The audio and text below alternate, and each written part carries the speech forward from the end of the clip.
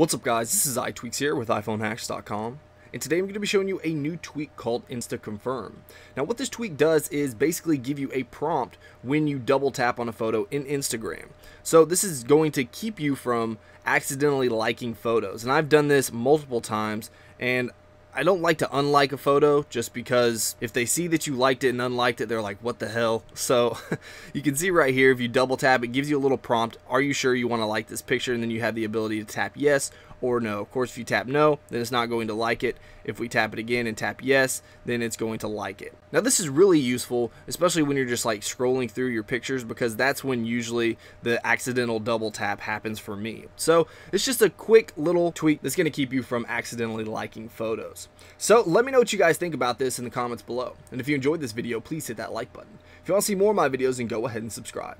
Alright guys, until next time, this is iTweaks with iPhoneHacks.com.